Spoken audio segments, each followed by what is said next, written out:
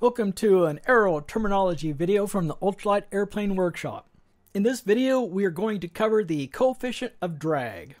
In fact, we're going to cover quite a few versions of coefficient of drag, because there's not just one. And we're barely going to scratch the surface of drag and the coefficients of drag. Drag is a very, very large subject with lots of nuance, lots of complexity. As I was editing this video, I realized it was getting far too long, and so I've cut it up into two videos. It's still pretty long, but it is what it is. I'm going to talk about part one now. In a day or two, part two will come out. We're just going to introduce the very top level of drag, various parts of drag. And at the end of this video, I will give you a reference that you can go to look at to really delve into it. It's a big, huge, fat book that goes into lots of details of drag. And of course, there are lots of other books on the market that you can use to learn more about drag. The coefficients of drag that we will talk about in this video are listed here. You will generally not see this letter C sub D unless you're really just talking about generic drag. You're not talking about a specific type of drag or a coefficient of drag for a specific body shape. So you won't generally see this in the equation.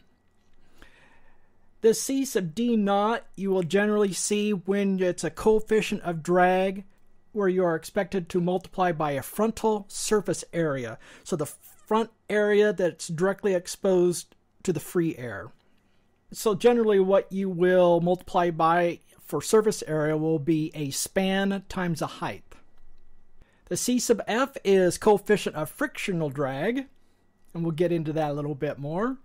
The C sub DS is coefficient of drag for a section, and in this case what they mean is a cross section, and you will generally multiply by a planform surface area. For the coefficient of friction, I'll go back and say what you will generally multiply by this one is called a wetted area, so total surface area of an object. This last one, C sub DI, is coefficient of drag that is induced, in this case induced by lift. Typically, the coefficient of induced drag is only applied to a flying surface like a wing, elevator, rudder, V-tail, canard, etc. You will also multiply it by a planform surface area. There are some other coefficients of drag that we're not going to get into in this video. For example, you'll have coefficients of drag for a strut-shaped object, and you would have coefficients of drag for a wire. But like I said, we're not going to get to those in this video, but you can certainly learn more about them in the reference that I will give you at the end of the video. So let's get started. Before we can talk about the coefficients of drag, we really need to talk about what drag is. And ultimately, drag is transferring momentum from an object that's moving through the air, transferring that momentum into the air. And it's basically turning that momentum into heat in the air. But what we want to do is to be able to calculate that drag, and we want to be able to understand the mechanism for transferring that momentum from the object to the air.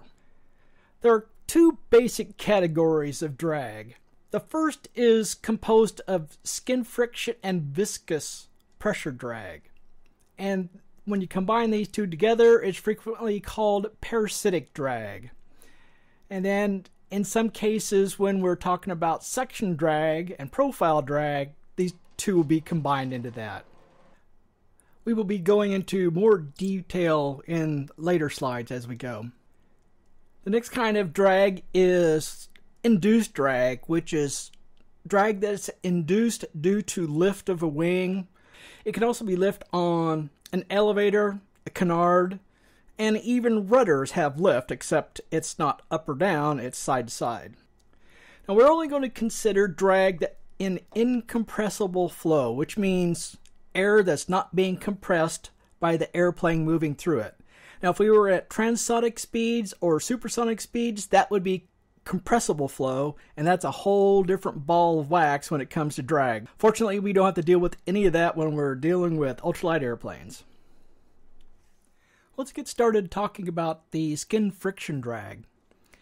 In order to talk about skin friction drag, we need to talk about the boundary layer, because the momentum of the object is transferred to the air through the boundary layer. We generally have two categories of boundary layer. Over here on the left, we have something called laminar flow boundary layer, and then next to it, I have turbulent flow boundary layer. And just from the way I've drawn these arrows, you might get a guess that laminar generally has very smooth airflow, whereas turbulent has mixed up airflow, where the airflow travels up and down through adjacent areas in the boundary layer until it finally gets up to the free air where it's no longer turbulent and it's just the free stream air. In addition, as you might expect down here near the skin, there really isn't a lot of area to move up and down. So the airflow right here next to the skin is very nearly laminar, but rapidly becomes turbulent. Now the lengths of these arrows are airspeed. So next to our skin, the air is traveling at the same speed as the skin. And this is kind of backwards of what you might expect. You might expect that the arrows would be long against the skin and short out here in the free area. This kind of way of representing the boundary layer came from doing tests in wind tunnels where the object is stationary and the wind is moving over the object. So that's why you've got a long airspeed out here away from the object and zero near the object. So as you might expect, here near the object, the air molecules are hitting the surface and momentum is being transferred directly from the surface to the closest air molecules.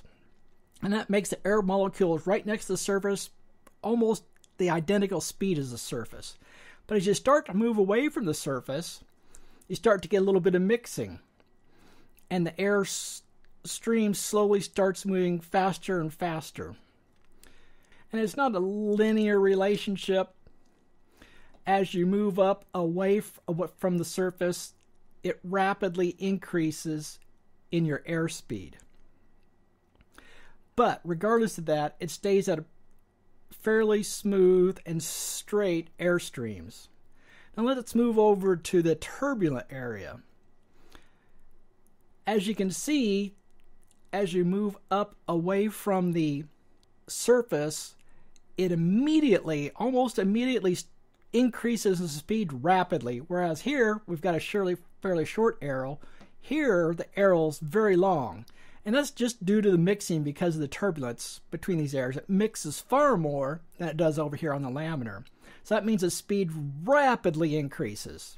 The change from one depth of the boundary layer to another depth doesn't increase quite as much until you get up here to the free stream. And I tried to draw this to show that turbulent boundary layers are generally thicker than laminar boundary layers.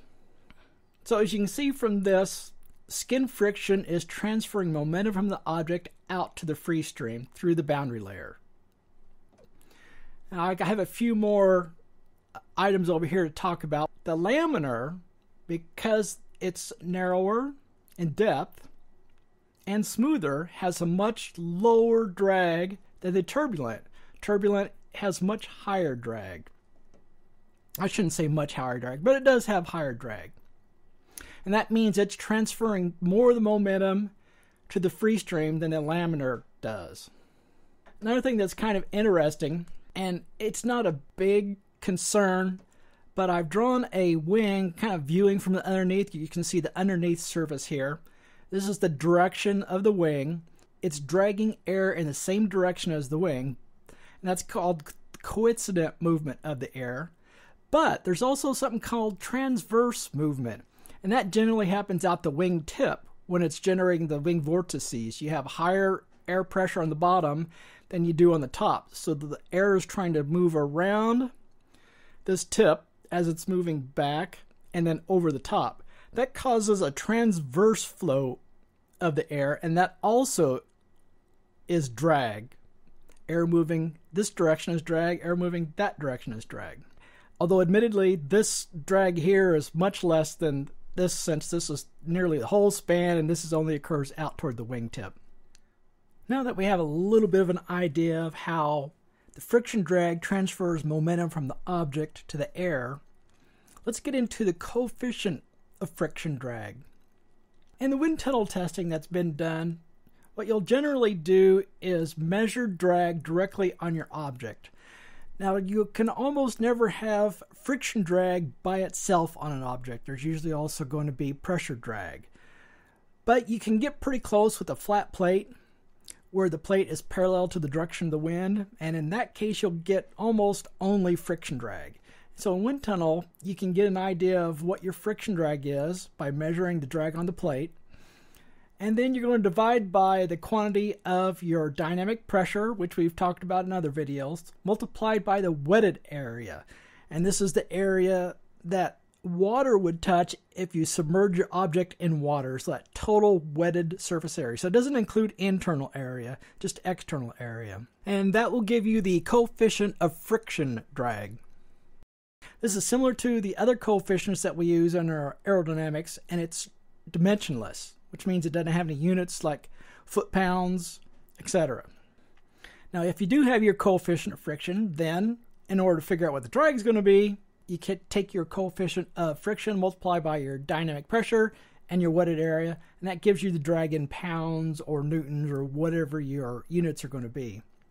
So if you end up changing your speed, that will change your dynamic pressure. That's how you can calculate how your drag due to friction will change as your speed changes, or as your pressure changes, either one. Generally, you are not going to be using the coefficient of friction directly. It will actually be included in your parasitic drag calculations, or your coefficient of parasitic drag. But I want to talk about this just so when you see it in the literature, you'll know what it is. Now we can talk about the other part of parasitic drag, and that's pressure drag. I kind of alluded to this when I was talking about friction drag. Friction drag acts tangential to the surface, whereas pressure drag actually acts normal to the surface, or you can say perpendicular to the surface. Pressure drag occurs when you have a separation of the boundary layer from the surface. So this is kind of a strut-shaped form flowing through the air, where you've got high pressure up here near the front, and you've got pretty much laminar flow coming up around to the top, or it could be turbulent. This is a pretty rounded nose, which generally causes turbulent flow, but the boundary layer is attached until it gets to this point, and then it's separating. And so what we're going to end up having is pressure drag here where the boundary layer has separated from the surface. There will be pretty much no pressure drag here. This will be all friction drag. And then it separates. We do not have much in the way of friction drag here, although there's probably a little bit. But it's mostly pressure drag. And pressure drag is due to the difference in pressure. So we've got high pressure here and low pressure here. So it's kind of pulling our object back. Now the pressure is actually normal to the surface, so there's a little bit of a lift. But think about, we're also going to have the same amount of pressure drag on the bottom, so it's going to also pull down. And so these vertical components cancel out, and the component that's backward add together. So that'll be our pressure drag pulling backward. I've shown one form of pressure drag that you can have on an object. In this case, we have pretty much symmetrical vortices occurring here in the low pressure area. And these vortices are created and then move aft. And as one moves out, then you get another vortice forming, and then it moves aft. And they'll generally be counter-rotating. So you can see this one's clockwise. This one should be counterclockwise. These forms of low pressure drag will actually change depending on your Reynolds number. So you would get this where we have kind of symmetric forms coming back. You can also get alternating forms where you'll have one form here, start moving back, and then you'll have one form here. So there'd be one here, one here, one here, and alternating. So you wouldn't have these here. That would happen at a different Reynolds number. You can also have at much higher Reynolds number where the air is separated, but it's pretty much stagnant here in these areas, but still low pressure. And there's several other forms. If you're interested in seeing those, I'll refer you to the reference that I have at the end of the video. There can be quite a few causes of pressure drag, and I've listed a few here. One can be control surface gaps. That's where you have something like an airfoil shape with something like an aileron or rudder or elevator at the trailing edge of that airfoil, and there happens to be a gap between the main part of the airfoil and your control surface. And it's pretty hard to build them without a gaps, although you can. But you'll generally have lower pressure on top that gap and higher pressure on the bottom, just because of the way the airfoils operate. You'll have air flowing through that high pressure, through the gap, to the low pressure. Well, unless you are very careful about forming that gap so that that airflow comes out tangential to that control surface, in other words, along the boundary layer, parallel to the boundary layer, it's going to shoot out and it'll cause a separation of that boundary layer, and you'll end up with low pressure on the top of your control surface. Of course, that's pressure drag then, because we separated the boundary layer. Another way you can do it is having blunt trailing edges, so kind of a cut-off trailing edge or a very rounded trailing edge. That will also have pressure drag, and in those cases you'll frequently get the kind of drag that I was talking about before. We have alternating vortices forming, going back and forth and trailing behind the edge. Another kind that you can have is what we were talking about previously, where you have too much curvature in the pressure recovery area. And let me go back real quick to that. This here, where you've got this trailing edges coming back together, is pressure recovery area. If we had the boundary layer attached, this would be our lowest pressure area, generally up in this area, and your pressure will start increasing as you come back to this trailing edge and come pretty close to being the same pressure as you have out here in front. It won't quite be that much, but it'll be fairly close. So this is called the pressure recovery, where the pressure is coming back up to match what we have in front. But if you have too much curvature here, you're going to get your boundary layer separation. And of course, your pressure drag. Now these aren't the only ways you can get pressure drag. You can have interference drag, which is a form of pressure drag, and there's just quite a few others that are really too many to count, and I didn't put them in here. As I said with the friction drag, the coefficient of friction is not usually something that's calculated. It'll generally be part of a parasitic coefficient of drag. So your pressure drag and friction drag will be combined together into one coefficient. This is where I'm going to cut off part 1 of the video on the coefficient of drag. On the screen you see a reference that I used in putting together this video and the slides for this video. It is the book Fluid Dynamic Drag by Sigurd Horner from 1965.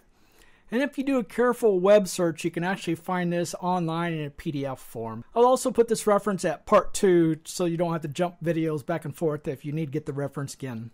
In part 2, we will start talking about combining the friction drag and pressure drag into various forms of parasitic drag and how to use those coefficients for parasitic drag. And then we'll also talk about the induced drag coefficient.